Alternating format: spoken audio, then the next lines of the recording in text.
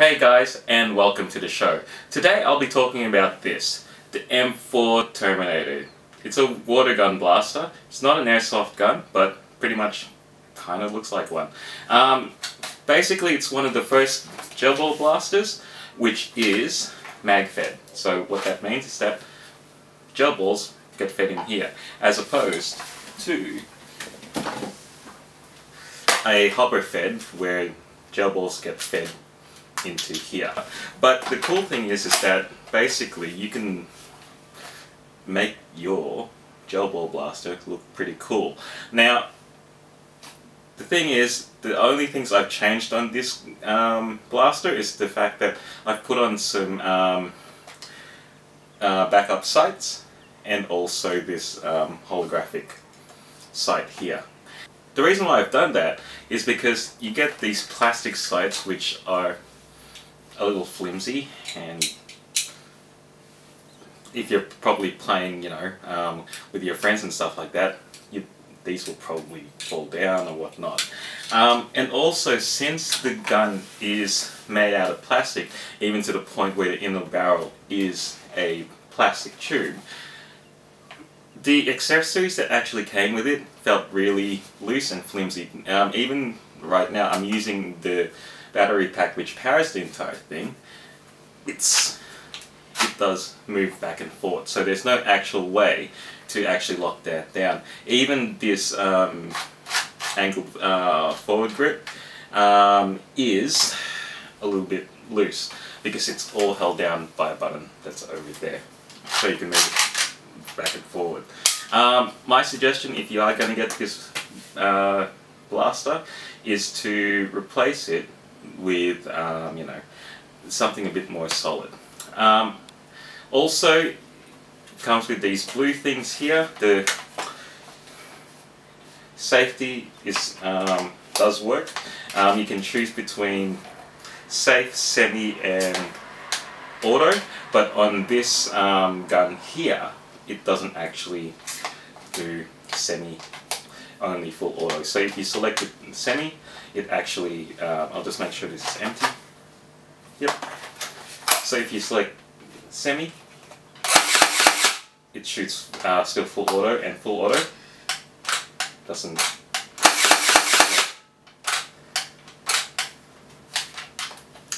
So, also the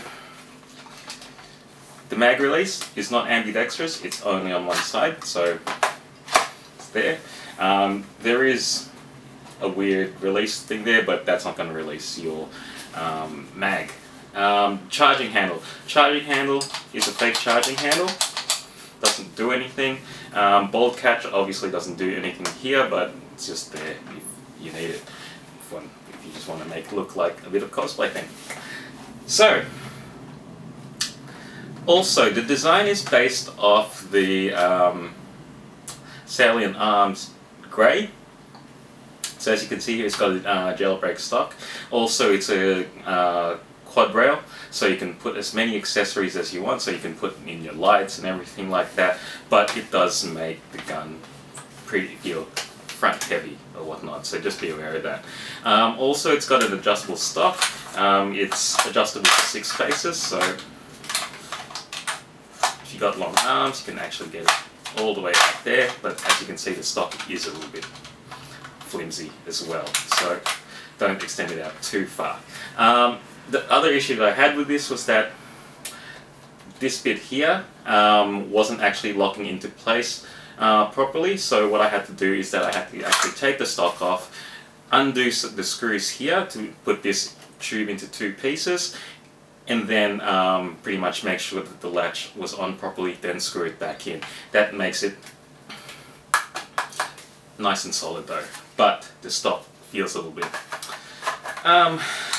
loose or whatnot. But what can you expect from it's really a toy gun at the end of the day, which is made out of plastic. So yeah, so like I said, externally it looks really cool. Made of plastic, so if you do drop it, you will probably crack it or whatnot. But overall, as a first generation GBB rifle, highly recommend it. So, someone's also asked, how do you load up these magazines? So I'll quickly show you. What you do get is this ball here. And there is a filling hole over there, so what you do is that you just get the bottle and you fill it up through like that. Also, once you've actually filled that full of gel balls, my advice is if you actually filling this up from empty, put in some gel balls in the top here. It's going to take a bit of effort, but what this stops happening is basically dry feeding, which can be a bit annoying when you're playing a game with your friends and you just put in a new mag and you can't shoot them because you got no gel balls in the tube. Because basically what happens here is that the gel balls get pretty much stored in here, and there's a tube that actually goes in here, and there's an actual mechanism that actually feeds them into the tube. So what happens there is that when this compartment gets empty and the thing can't feed anymore, there's going to be a whole bunch of balls that's going to be left in there. So like I said, when you're coming in dry, you'll need to fill it in, but if you're playing a game with your friends and you've been running out of ammo in your magazines, you just pretty much just need to fill it up in there. So once it's all loaded, just make sure it's safe or whatnot. You can load it up in here and you can start shooting. So with mag based, what also happens is that even if you think the magazine's dry or whatnot and you're actually ejecting the mag, what can happen is that since there might be some gel balls in between the actual plunger and also in the mag, they'll fall out from this gaping hole here. Don't be too concerned, that's pretty normal. Throughout the tests that I've been doing with this gun, that's been happening, but it's fine. It's no biggie. So the next thing you probably want to see is this thing actually firing. Like I said, I've just put in some gel balls in there. But before we continue, I should probably put on some glasses and shoot some rounds out the window. Here we go. So this is a weird angle to be shooting it out, but that's okay.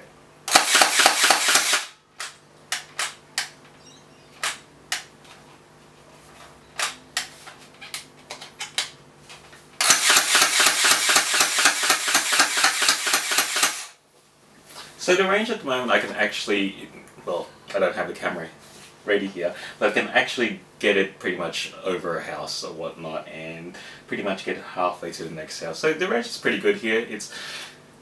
It shoots pretty consistently. Unfortunately, there's no hop-up unit that you can actually adjust. I'm not too sure whether or not there is a fixed hop-up there or whatnot. So yeah, but other than that, you know, for a first generation gun, it shoots pretty accurately, especially over, I'd say, maybe 20 meters or whatnot. As you can see, so I'm going to take out the magazine, do it this way. So take out the magazine and you'll probably see the BBs fall out. So this magazine, I believe, holds around about 100 rounds. That's pretty good. My suggestion is to probably get maybe 3. It does come with 1 magazine, so you can get yourself a couple more. There was around about 500 or so in here, and that's taken, you know, quite a number of mags just to get it down to that level. So I wouldn't be too concerned around how many you would get. The gel balls actually come in a packet of 500, so they may not look like much when you get it out of the packet, but as soon as you put the water in, they actually do expand. So yeah, pretty much it with the M4 Terminator. Highly recommend getting it. I got mine off Armored Heaven. This isn't the sponsored plug. So that's it pretty much from about the M4 Terminator right there. It's a nice hefty size once you've put on everything here. Basically, you know, what I would recommend is to probably, if you're not really happy with the current fire rate, because at the moment the fire rate that you saw out of this was a 6-volt fire rate, basically you can put in like a 7.4 volt LiPo battery, and that should increase the fire rate. It won't change the FPS or anything like that, but at least you're going to get a nice, nicer fire rate. But if you're happy with the 6 volt, stick with the 6 volt. It's still going to fire the same, nice and accurate and everything like that. But if you want, that's probably the one upgrade I would do. But out of that, it's a pretty cool gun. Yeah, go check it out. I'd buy it again if you want another one. Yeah. Although my other complaint is that fire selector there, as you can see during the tests, it was the fire test out the window. It didn't fire properly. So if you are going to get into gel ball shooting, just make sure that you get a pair of these, because what can happen is that when you shoot the gel balls out, they can ricochet and possibly get you in the eye. Even though they're pretty soft, like, I'll grab one here, they can actually turn into small pieces. So it's still a projectile, but you know, just take care of your eyes or whatnot. So highly recommend some, you know, eye protection here. And this thing here, even though it doesn't fit my head, I actually got with the blaster. That's it. Thanks for watching. If you liked the video, like and subscribe. Thanks for watching, and I'll catch you around. Signing out.